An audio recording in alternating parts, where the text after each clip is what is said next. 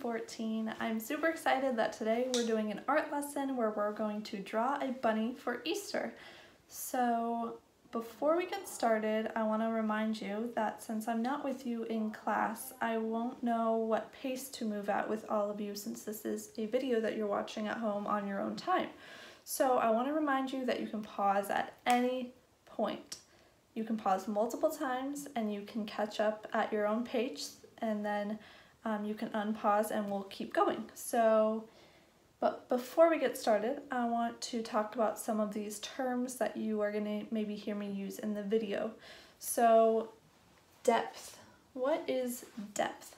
So when we are drawing, we want to make our drawing look like three-dimensional, or that there is something closer to you and something farther away from you. So that goes along with these two next words that we're going to talk about. Background. So in your drawing, your background is usually either at the top portion of your page, or it might be in the middle portion, but it's going to be things that you draw a little bit smaller to make them look farther away, like they are in the background. And then the foreground is usually at the bottom of your page, meaning that it's the closest thing to you, and you usually make things look bigger when they're in the foreground, because if you were taking a photo or something, or you're just standing in real life, the things that are closer to you look bigger and the things that are farther away look smaller. So your background is smaller and your foreground is bigger. And that goes along with the word perspective. So how we see things, what perspective we're seeing them from. So right now you're seeing me closer to the camera, and the whiteboard behind me is in the background and it's smaller. As I get closer to the camera, you see me bigger, right? So that's the perspective you're taking. And then one of the last ones we're going to go over is shading. So shading is, let's see, if you had a circle.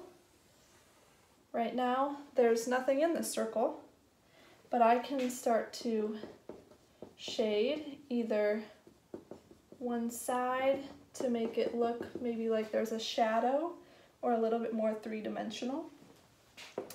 I can shade fully, that's shading it in, or I can just shade a little bit in the middle to make it look like maybe there's light or something on it. So those are different types of shading, and I realize maybe it's hard to see because of the lighting in my video, but those are different types of shading. So we'll do a little bit of that on our bunny, you'll see in the video.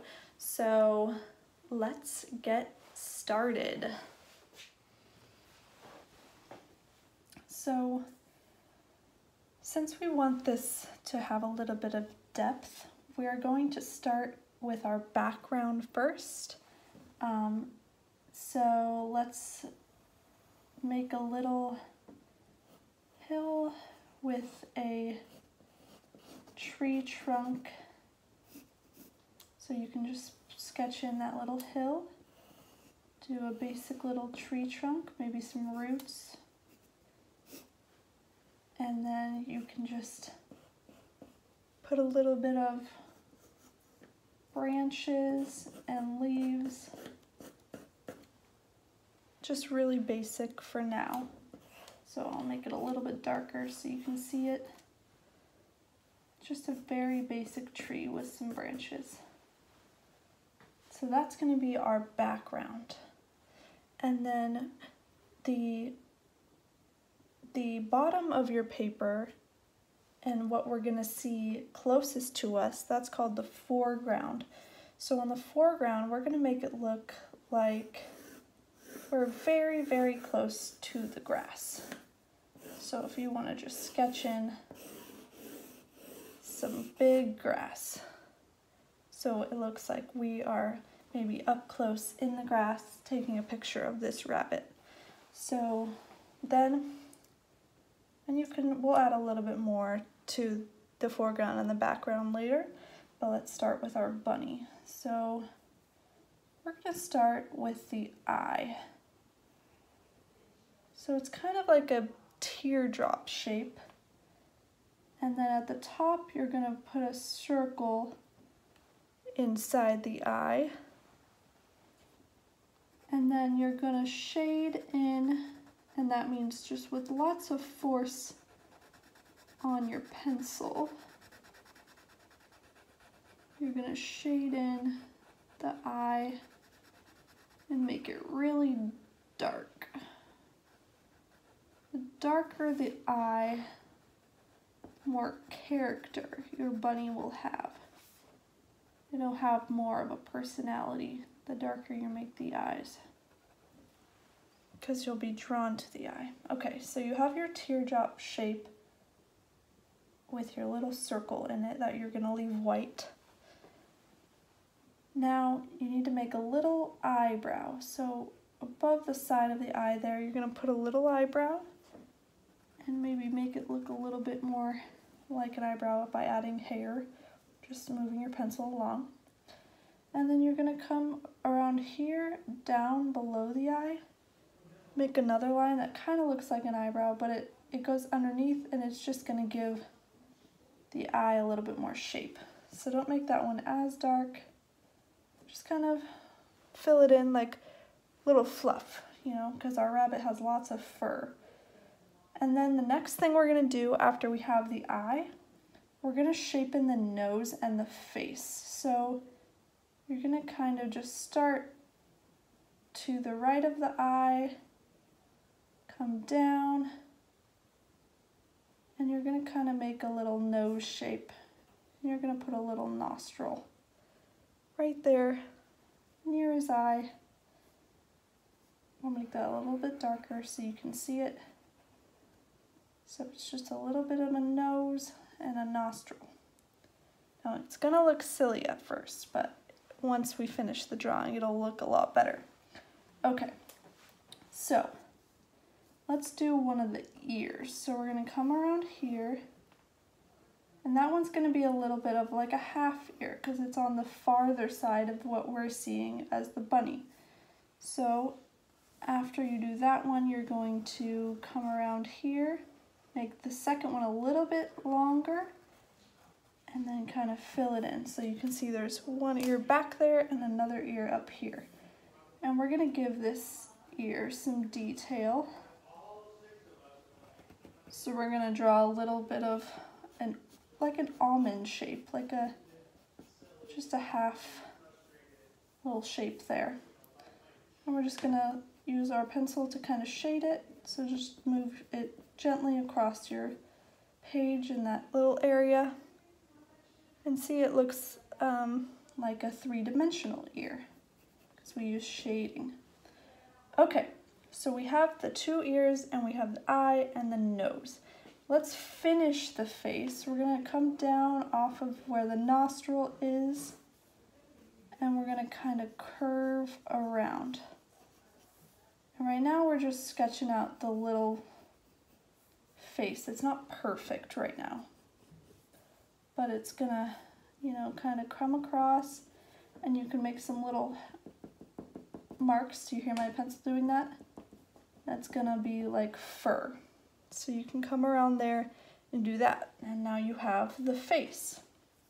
Now, what else we're gonna do right now for the face is we're gonna put in little dots where the whiskers are gonna come out of. So then you can add as many or as few whiskers as you want. I'm gonna add 3, just nice big whiskers. So they just quickly do that with your pencil. They're a little bit arched, kind of like a rainbow, but a little less arched than a rainbow. And you can't see the dots on the other side of the rabbit's face because that side is not facing us, but you might be able to see some whiskers coming off of it.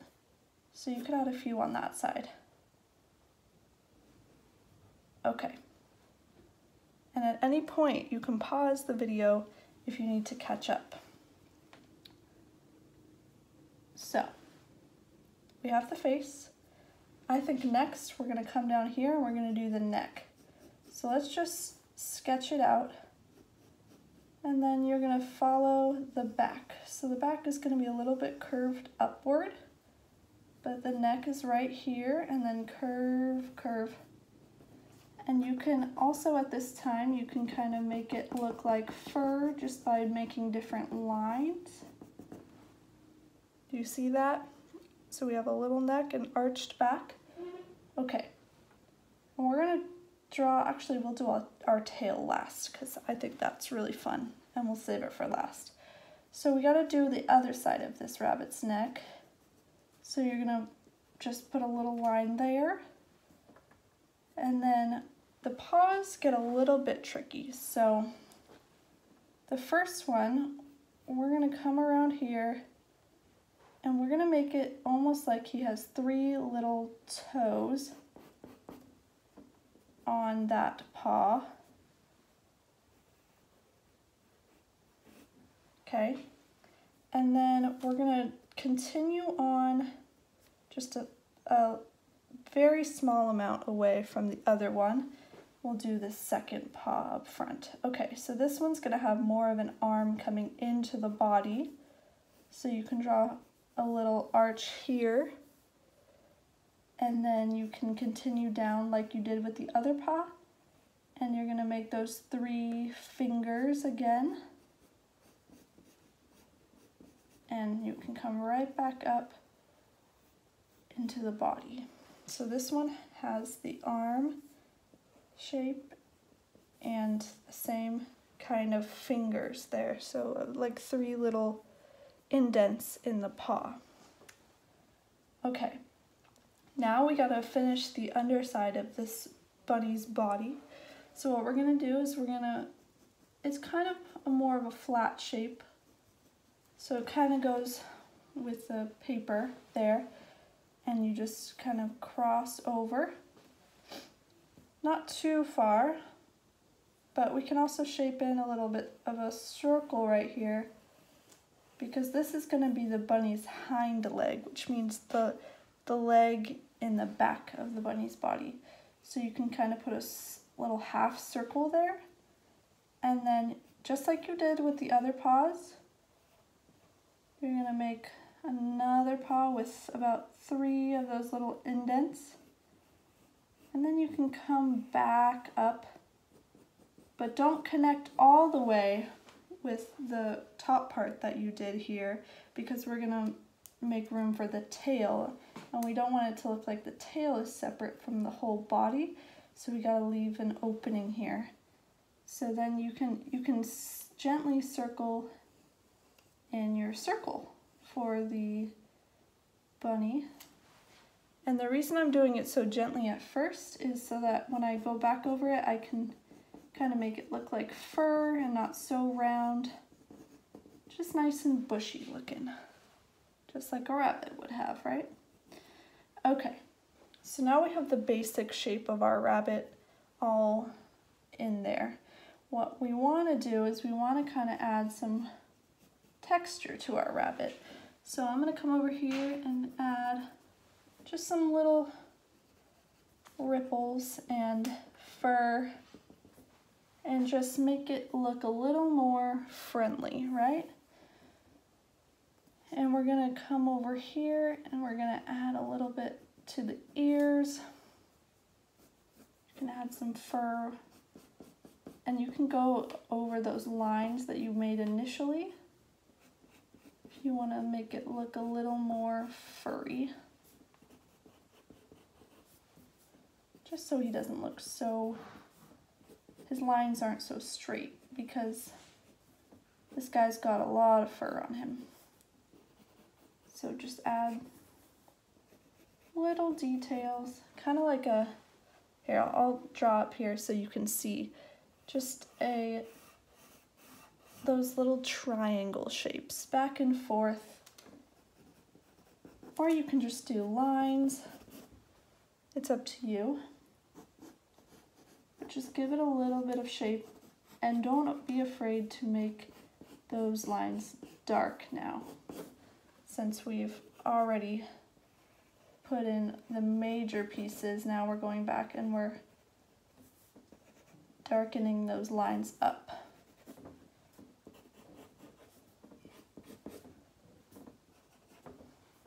And don't forget to make those whiskers nice and dark.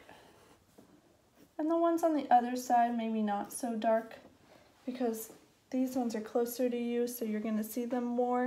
And the ones on the other side of the bunny's face, you're going to see less because it's not facing you.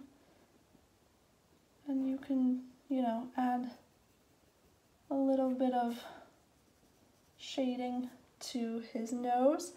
And you can take your finger and move it along those little etches that you just did with your pencil, and it kind of shades it, gives it some dimension. Okay, so let's pay attention now to our background. So we made the background over here with the tree look smaller because it's farther away from what we're seeing in this picture. And remember, we made our grass nice and tall, as if we were sitting in the grass with our camera and taking a photo of the bunny. So the grass is nice and big, and the bunny is a little bit smaller in proportion to the grass. But let's say we can add some grass back here that's maybe a little bit smaller, because we're over here taking the photo of the bunny, so the grass that's over here is a little bit smaller than what we see right here. And you can add grass in wherever you'd like. And let's finish our line in the background there to kind of show where this ends back there. And then this would be the sky. And you can add a sun if you'd like, or since we're on the ground, it might not make sense if you add a sun, because you wouldn't necessarily see it unless it was maybe the sun was setting and it's very low in the sky. Then you could add the sun setting. But I think that you can be creative with your background and decide what you want to include or not include. So I'm just going to do some grass, patches of grass, and then if you want to shade in this big grass, you can do that. And I'm not going to color mine, but I think you guys can use colored pencils or markers or crayons, and you can color however you'd like. You can make it a gray bunny, a black bunny, a brown bunny, a white bunny. Yeah, it's really up to you. So that's the basic things you need to make a bunny. And what I'm going to do, since it is almost Easter, I'm going to do a kind of funny thing, and I'm going to write Happy Easter, because it's a bunny, right? It's a play on words. Happy Easter. And if you can't see that, Hoppy is H-O-P-P-Y, and Easter is capital E, and I did all mine in capital, but you don't have to. But since Easter is a holiday, it's capitalized, capital E, A-S-T-E-R. So you can write that on there, Happy Easter. You could write it down here if you wanted. And I think it might also be cute if you make the O inside Hoppy look like a little Easter egg. So you can draw some little doodles on it, maybe some polka dots, some squiggly lines, make it look like a nice little Easter egg. And then you have your drawing, your bunny, your background, your foreground, and your Happy Easter. So I hope that you really enjoyed this drawing, because I love to draw and I'm so happy that I can share it with you guys. So I'm gonna set up either a Google Classroom post or maybe a Flipgrid, and we can share all of our drawings. So after you guys do this drawing, you can share it and we can kind of look at everyone's in the class and say what we like about ours, what we found challenging, what we like about other people's. So I think it's just going to be a good way for us to connect even though we are all at home. But I cannot wait to see your bunnies, and I hope you have a very, very happy Easter. Bye guys.